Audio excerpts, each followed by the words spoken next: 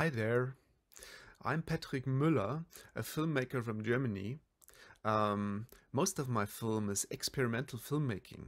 I'm focusing on poetry and the poetry of images.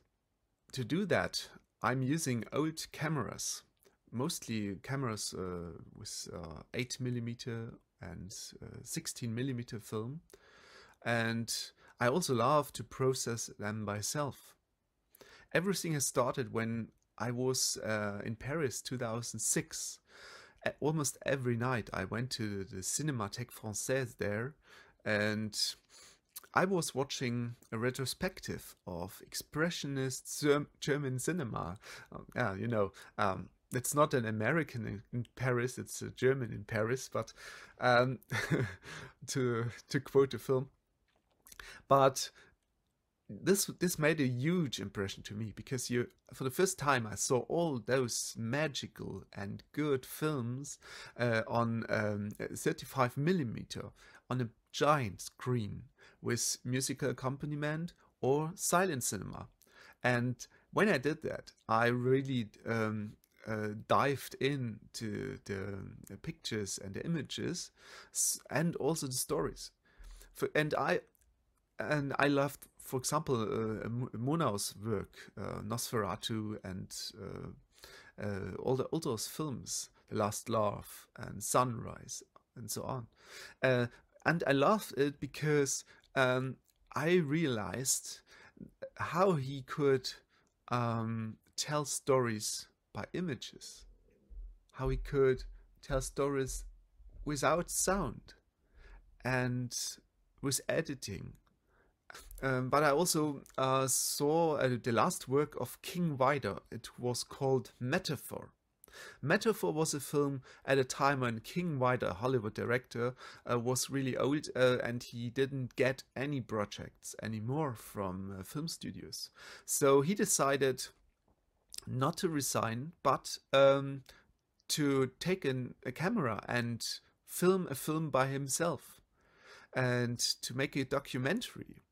So this was quite interesting to me, to see in a director who didn't need any other person to make a film, and he didn't care. He did what he wanted, and he did this with really power. When I was back in Germany, um, I almost did the same thing. I really wanted to make films. I read so much before it. I was so full of ideas. So I just take an old camcorder and went to the woods and made my very first film. And it was quite well received. So I made another one and essay film or so on. And the first ones I showed on YouTube, and then I quickly was shown some on a television channel, and also of lots of film festivals. So this was this that helped a lot and encouraged me um, to make more of my own films and to find my own voice out there.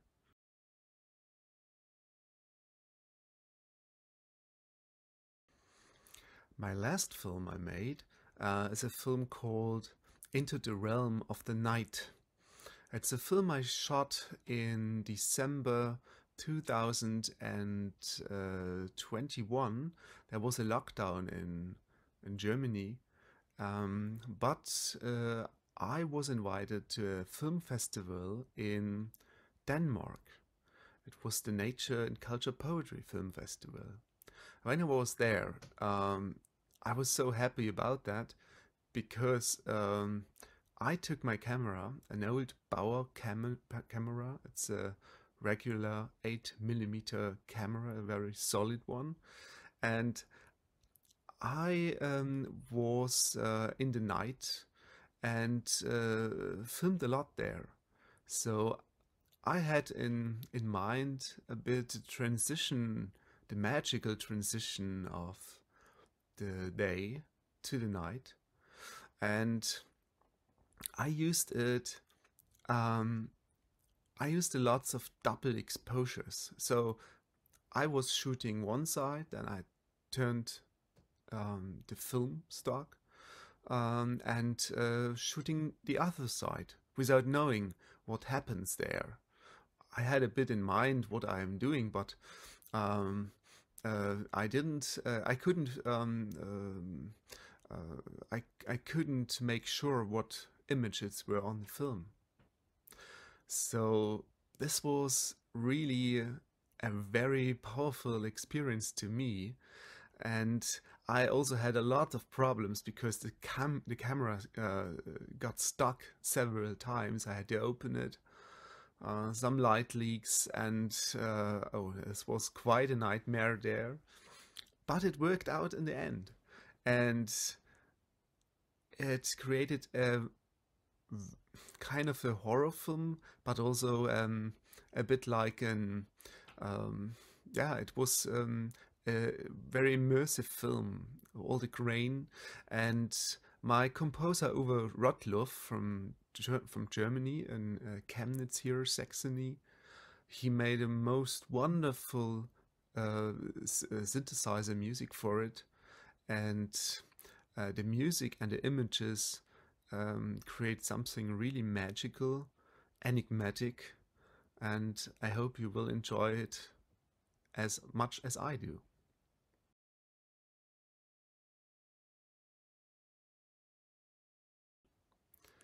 I want to tell stories because, in my opinion, the whole world is too cerebral, I would say.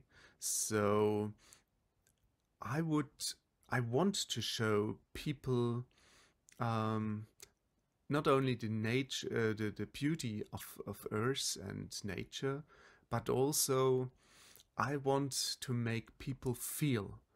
So I always try to create kind of an immersive experience. So um, I'm using text and images or music, but I'm also using it to make people think a bit, but not only thinking, mostly feeling. So, because I think we are surrounded by so much beauty, but we don't see it anymore. Most of the daily things um, which are out there, we don't perceive anymore. So with my filmmaking, with the analog filmmaking and the way I'm shooting, because I don't shoot, I don't film persons. So mostly I'm only shooting nature, and the way I am editing it and using it is different from other experimental films.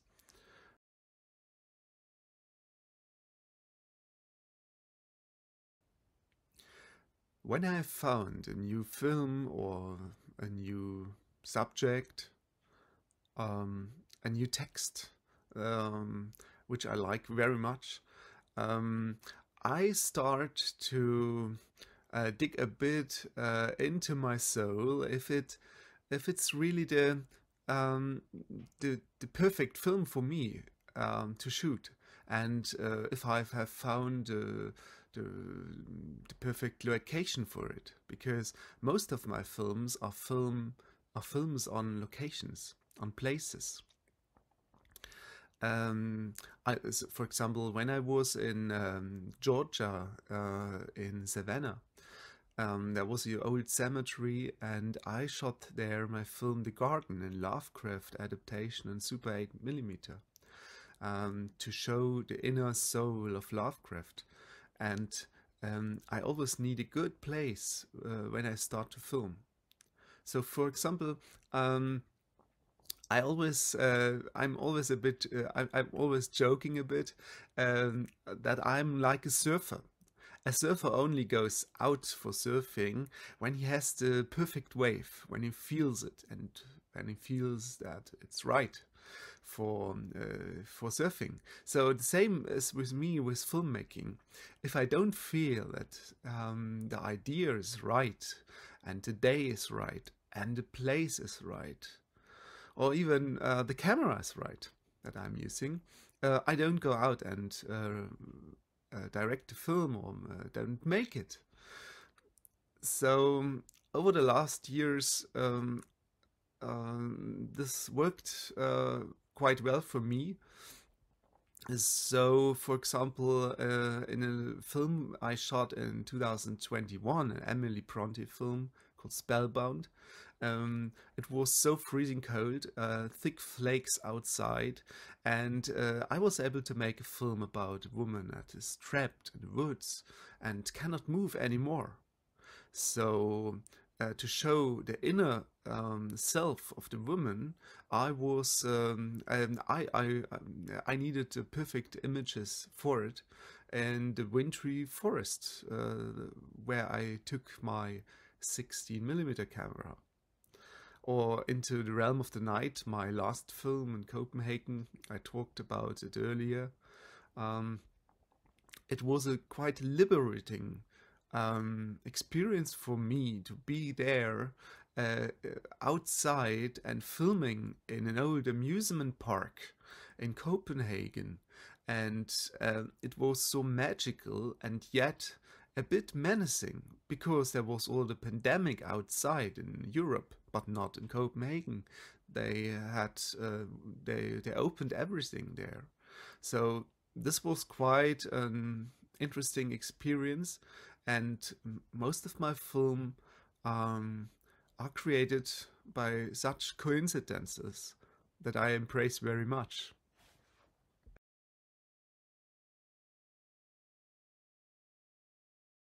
In 2001, I bought a DVD of the film by Stanley Kubrick, 2001: A Space Odyssey.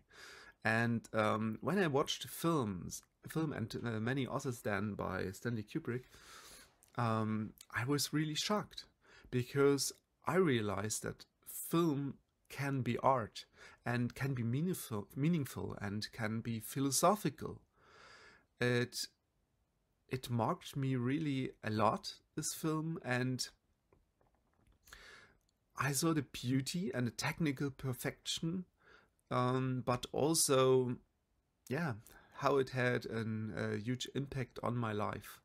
So from that time on, I saw film really differently. I also talked about Murnau, Friedrich Wilhelm Murnau, the German expressionist filmmaker. Um, his moral tales, for example, made in silent cinema, were so interesting to me, and also how he did, and how he filmed everything. Um, it was so well composed, and to me, Murnau's films are the only ones that work without sound, so you can enjoy them in in silent cinema. So you don't need musical accompaniment for it because it works so well visually. And from Murnau, I also learned a lot from one of my favorite French directors, Eric Romer, Eric Romer in French. He made lots of films, moral tales. He was hugely inspired by Murnau and Hitchcock. And I learned from him how to edit, I would say, how to edit on point, and how to create effects. And this was, yeah, this he makes films that are so simple, but they are only simple if you see them on first sight. If you look deeper, they are so complex. And I will, in my experimental filmmaking, I also want to do that. So to make films that are very, very simple, they are reduced to uh, they're really reduced how they show images, but they're composed in a way, and in the final film, um, they are quite powerful, and I want that people see and begin to see again and anew, and hopefully they will see their daily life and their environment also anew, because most of them don't see anymore.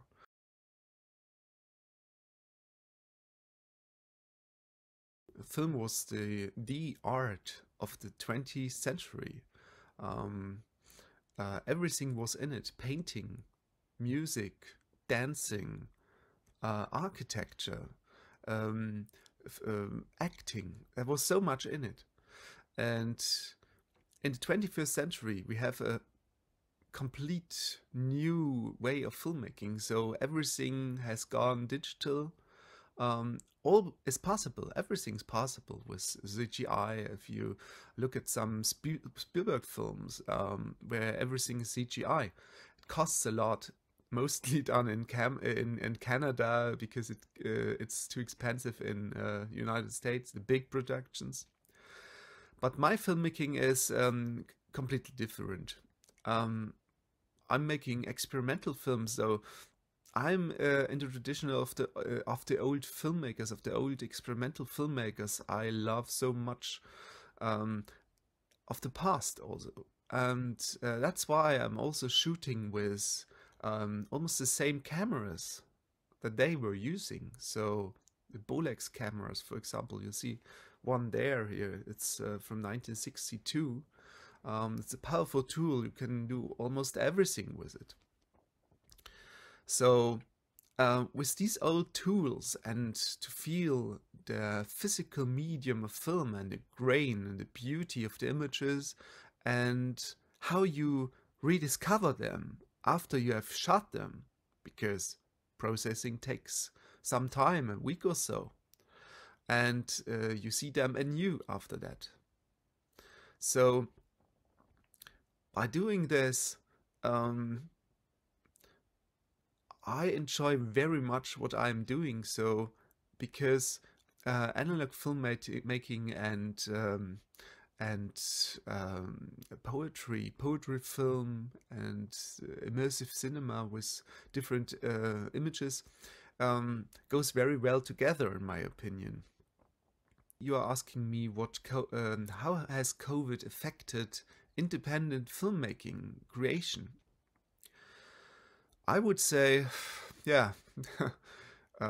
Now, when I'm recording this here in spring 2022, so at the moment here everything is open again, so no one has to wear a mask anymore. So everything seems to be back to normal at the moment.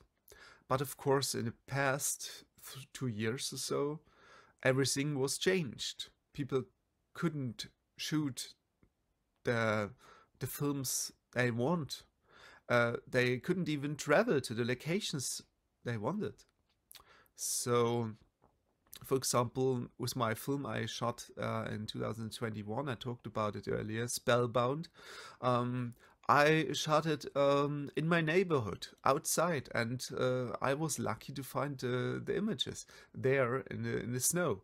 So, but uh, this was the first year um, I didn't go to the person and record the lines I need to the actor or actress, but I was using an internet platform to find an actor for it, and I did everything online. So I was contacting a young lady, Sarah Campton, there in London, an actress, and showed her the poem by Emily Bronte. She was happy um, to read it and to record it, and it was quite wonderful. I picked her amongst 200 actresses for it, and without this, the film wouldn't be so great as it was. So, same with the music. I couldn't meet the musician. I did everything online and in through the phone or through the communication is with the internet. Um, but in the end, it worked, and it won several prizes. And for example, the film festivals, it changed in a good way, I would say, because most of the film festival I've been with that film, um, they invited me through some Zoom platforms now, so they did lengthy interviews of 30 or 45 minutes on a film, so nice Q&As.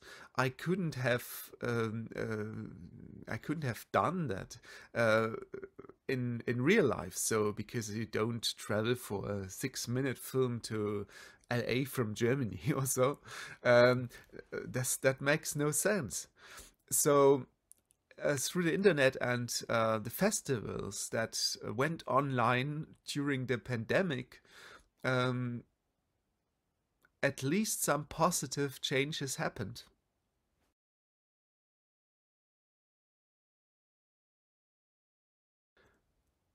It sounds strange, but don't see too many films in the beginning. Um, what I want to say is that the most impact things had on me, or the ideas I had, were through reading. So I suggest read a lot of books, read old books, and live in those worlds you've read. See old paintings, go to galleries, watch artworks, hear music, or read history books. So by reading, you can transcend time, you can switch in other centuries, you can live in the past, but also connect the past with the present. The second side is the filmmaking side. You need, of course, to use your tools, to use your camera, to record sound properly, um, and so on. So but this can be learned by watching films. So, for example, I've never attended a film school. My film school was watching films. I watched hundreds, thousands of films, but not only the films that I enjoy that were made in my when I lived. So, but also films 100 years ago. So films by Méliès, films, really early films, even by Louis Lumière, when the trains comes to the station and people were jumping out of the cinema when it was made. So film is such a wonderful thing. You have all these great works of filmmaking, these great directors. Of course, today they're all dead. Filmmaking is like visiting a cemetery. Everyone is dead, but all those works remain, and all the things people have achieved by making these films are there, and you can see it, and you can create your own visions and your own images by it. And because you always have to reinvent a bit yourself. Huh? You have to find your own words. Nobody wants a second Fritz Lang or a second Stanley Kubrick. Nobody wants that. You have to find your own images for it, and your own cinema. So go into the past and take the things you have seen in the past, connect it with yourself, and make your own cinema. And another thing I want to to give you, I would say, is try to go to the very end of the idea of your film. Mostly when you've made your film and have edited it, um, it's not, you didn't go to the end of the street, I would say. You have to go further and further and further. So you have to go much further than you've been in the past. And with every film, you should move on. You don't repeat yourself. Try something new. Try your own vision and try your own filmmaking. So only then it makes sense to do this, because filmmaking is really expensive. Writing is much less expensive. So when you are in filmmaking, really make something good that you're proud of, and mostly others will see it and maybe enjoy it as much as you do.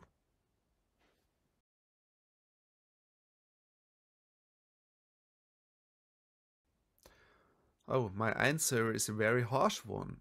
I don't think so, in the first place. Because movies can be used, of course, as a propaganda movie. You have Eisenstein's um, Potemkin, for example.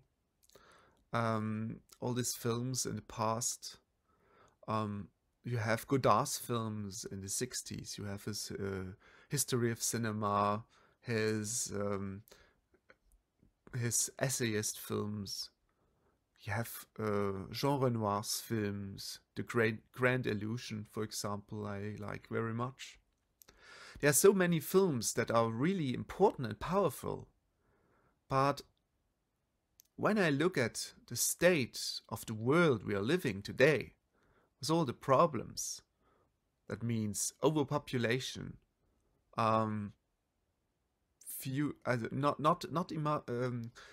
very little resources that are left, and the wars that we are facing.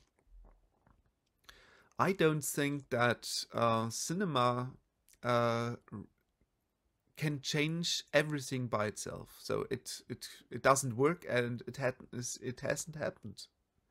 But what I think that cinema can do, that art can do, is to make you a person that feels something, who feels something, and to make you a person who has his own mind and his own opinion. For example, if you watch an old film, you begin to see things differently, and maybe you see also your daily life differently. So this is really a good thing if people communicate because they have watched art, because they have read books, because they have went to galleries, and because the biggest problem is that people don't feel anything and that they are indifferent. And to be indifferent, that's the biggest problem. You should care about other people, you should care about other nations. And only then you can work together for peace and for really a better life of all people on earth. So art can be the key, but of course it can not do it only by itself.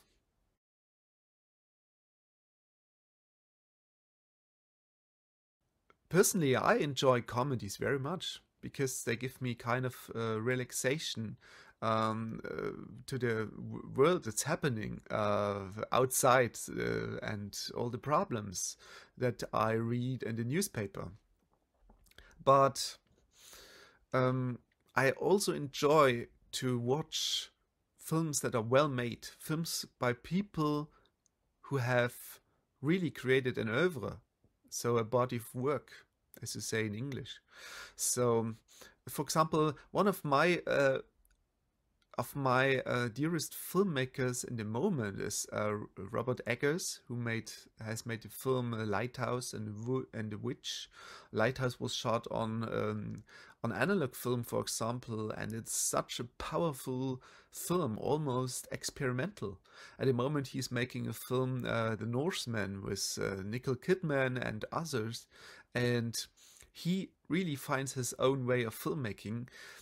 So if I see how when I see how successful he is, I really have lots of hope that filmmaking and cinema um, will not die, really, because if people like him are able to make films, and if um, small experimental filmmakers like me are able to make their films they want, and can show them on festivals across the earth. Um, that's a good thing. So I like it very much because it's not only entertainment. Also, good works of film are made and comes to the cinema. So we should more focus on those works and not only speak of Marvel films. Marvel films are like going to the amusement park. That's good that they exist. People can enjoy them.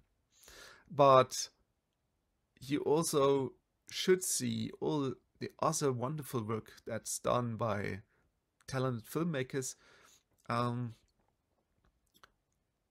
maybe can also change in a small a lot. So you also asked me, what has the pandemic changed people's taste? Yeah, I would say much more entertainment. You can find much more entertainment. And I would say the streaming platforms, they are much more. We have now Paramount Plus and other platforms. So that's a good thing, but hopefully we can we can we can see in the future also all the classics of the past. For example, all the John Ford films. I don't know where I can see films by John Ford. They don't seem to exist on the streaming platforms, and that's a big problem. We have all the film history, but you are not able to see a whole retrospective by one filmmaker, only by very few. So I hope we can see through the streaming or through cinemas that still exist in big cities here in Germany, and museum cinemas, for example, like in Munich or Berlin. Um, these things are really important, and I think they will exist also in the future. But of course, everything will change, and everything has to change. That in order that everything has to change, that everything stays as it was, like in the Leopard by Visconti, the person said. So maybe everything has to change so that we can still see cinema and movies and enjoy them.